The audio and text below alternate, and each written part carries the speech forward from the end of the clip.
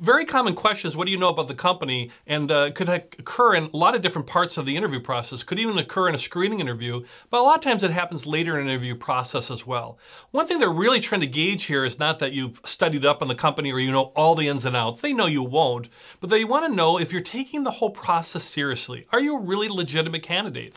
If you know some things about the company, that shows that you're serious and you're interested and you're not just interviewing with a whole bunch of people hoping something sticks or you can get a job somewhere.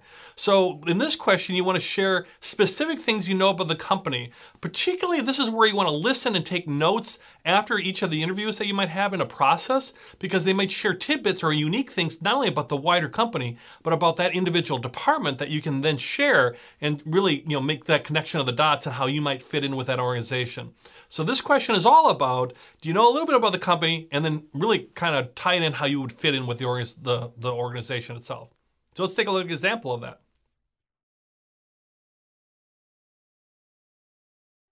Well, I tell you, before I started the interview process, I did a lot of research on the company. I actually already knew a lot about the company because I've just been interested in XYZ Corp forever, actually. But then I did some extra research and got more and more excited, particularly about this particular position that I'm interviewing for, because I know I can just contribute in so many ways. So I do realize that with the organization, you're making a strategic move into China, and I think that's a new market, and I think it's a great idea. I think that's probably very, very exciting, particularly for your department.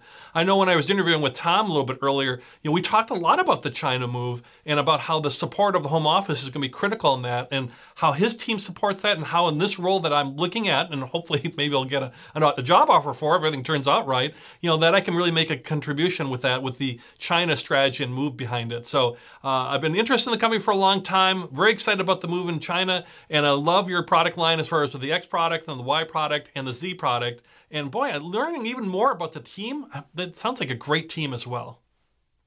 Okay, so you see I took something that might be in the news that I learned off the website.